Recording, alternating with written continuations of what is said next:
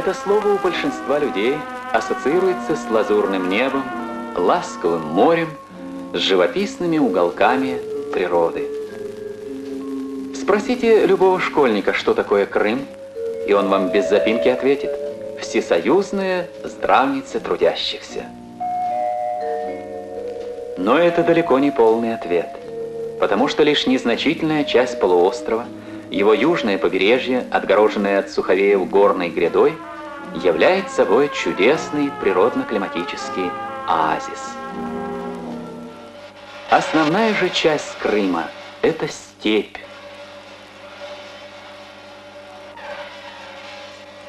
Степь, веками палимая солнцем, истощаемая ветрами, томимая жаждой. Более 20 тысяч квадратных километров выжженной степи сотни лет составляли неразрешимую проблему их освоения. Проблему освоения бесплодных земель Тавриды решила советская власть. Это одна из ярких страниц победы колхозного строя в нашей стране.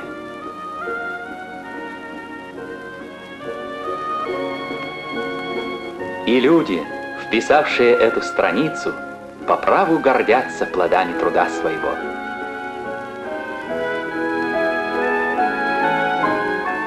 Мы вам расскажем о землях одного из крымских колхозов.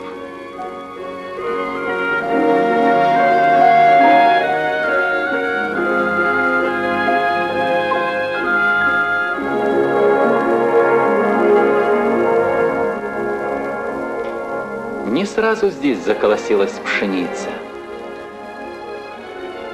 И степные корабли здесь не сразу проложили свой курс. Им нужна была вода.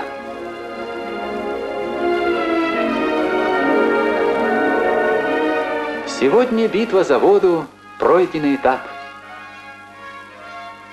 И кинокадры, зафиксировавшие наступление на засуху, уже стали страницей нашей летописи.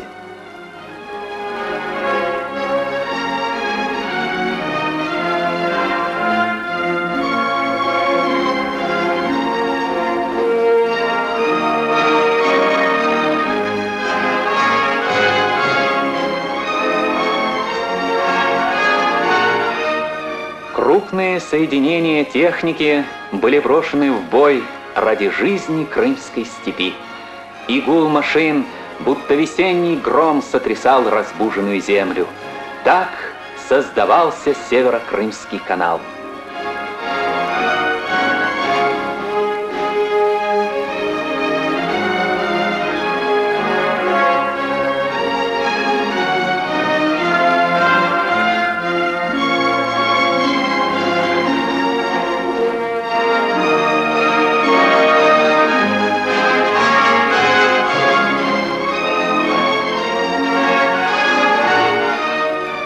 Завершение строительства первой очереди канала превратилось во всенародный праздник.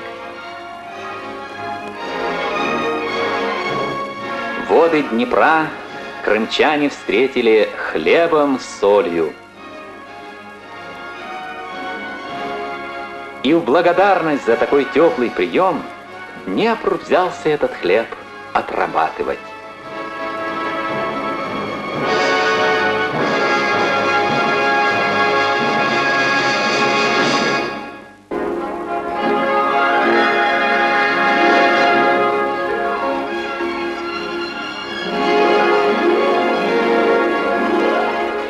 Вливаются теперь седой Славутыч в еще одно море, море хлебное. И бороздят его степные корабли.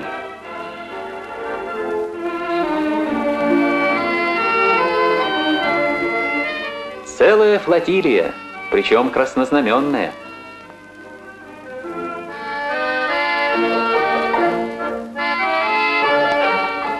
Комбайнер Александр Терещенко завоевал переходящее красное знамя. Его экипаж собирает по 50 центнеров пшеницы с гектара.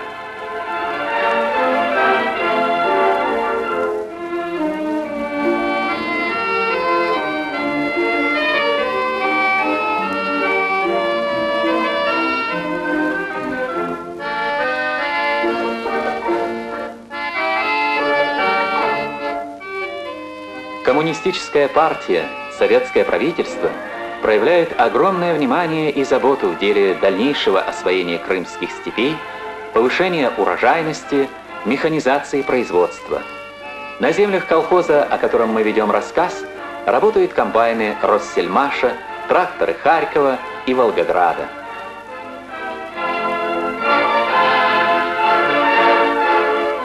За эти земли в годы Великой Отечественной войны рядом с украинцами проливали свою кровь сыны России, сыны всех братских республик страны Советов.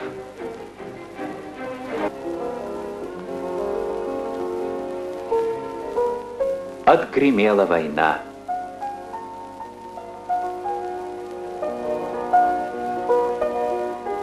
При помощи народов-братьев и в первую очередь великого русского народа поднялся из руины пепла степной богатырь и нарек себя именем Россия, как знак великой благодарности и нерушимой дружбы.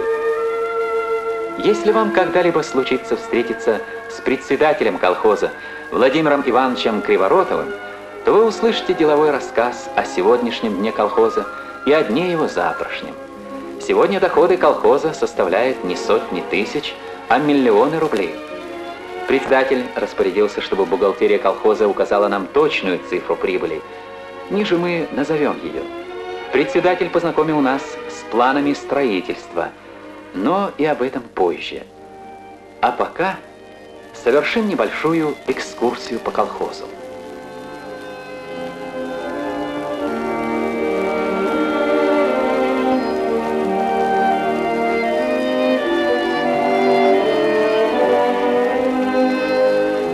Конечно, невозможно удержаться от соблазна еще раз побывать на берегах канала. Его воды орошают 13,5 тысяч гектаров земель колхоза «Россия».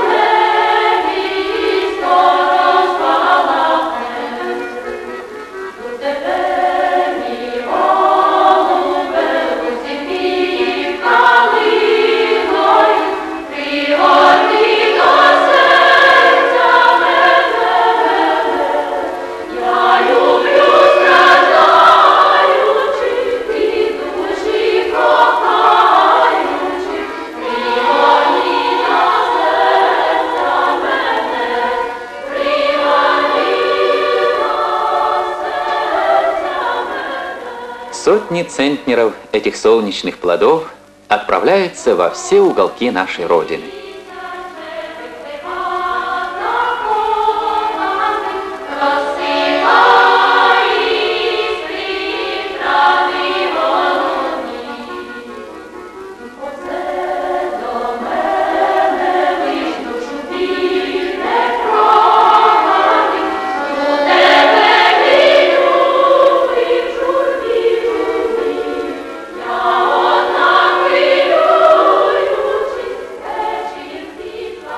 Жителям далекой Чукотки или полярникам дрейфующих станций приятно, скажем, получить открытку с видом Черноморского побережья и надписью «Привет из Крыма». Но привет из колхоза «Россия» еще более приятен.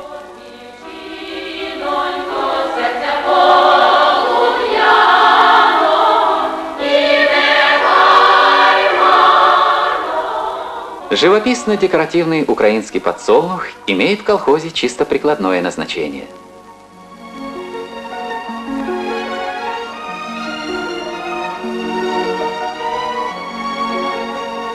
«100 граммов первосортного масла с каждого подсолнуха добывают колхозники на своем маслобойном заводе. Важной отраслью колхозного хозяйства является и животноводство. Основная порода коров, красная степная, славится высокими надоями молока.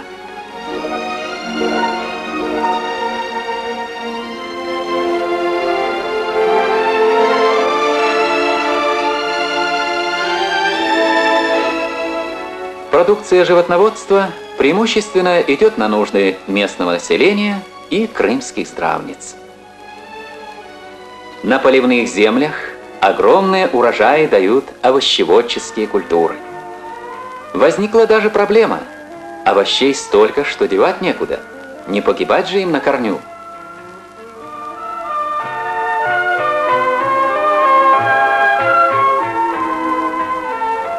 Решили проблему. Построили в колхозе консервный завод. Его производительность 4 миллиона условных банок в год. Потребитель называет эту продукцию вкусной, а бухгалтерия колхоза – прибыльной. Кроме того, подсобные предприятия ликвидировали традиционную сезонность крестьянского труда.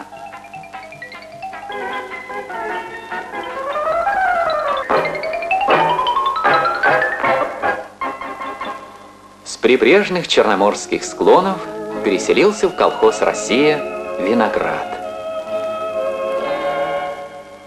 Новосел чувствует себя прекрасно.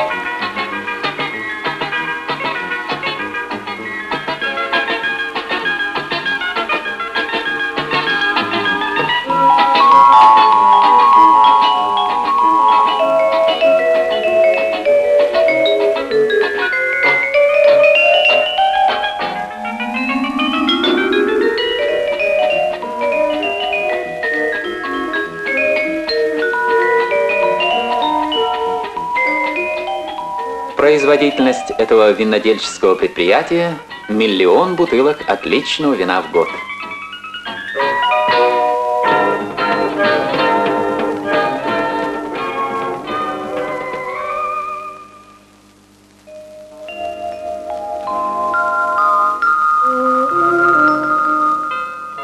Так что недаром говорят на Украине: «Е у нас свистил, еще и до столу».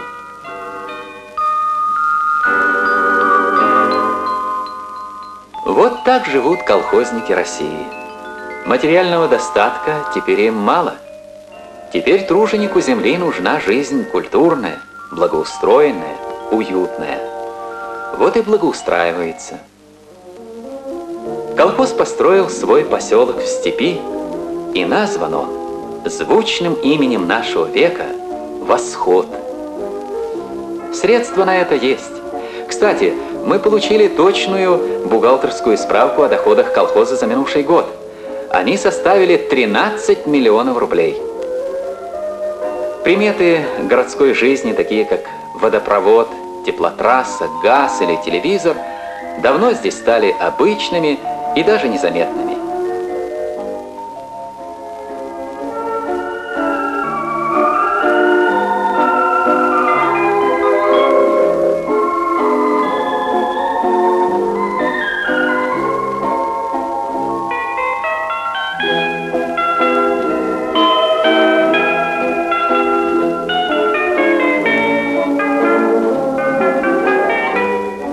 Сегодня колхозники Восхода закладывают дворец спорта с плавательным бассейном и катком искусственного льда.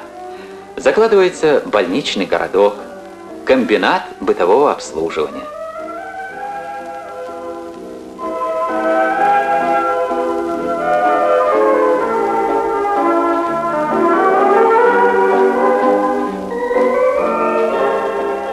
Строят деловито, не зазнаваясь, не хвастаясь успехами.